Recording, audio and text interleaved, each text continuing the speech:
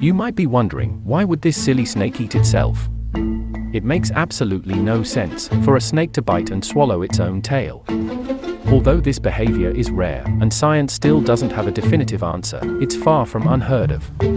Snakes, like other reptiles, are cold-blooded, which means they don't have the ability to control their own body temperature. When they got too hot, they can be confused since their metabolism depends on the temperature, so they might think they are hungry and start to eat themselves. Snakes that suffer from stress may also try to eat themselves as a result of psychological disorder. Another possibility is simply the snake is extremely hungry because it isn't being fed enough.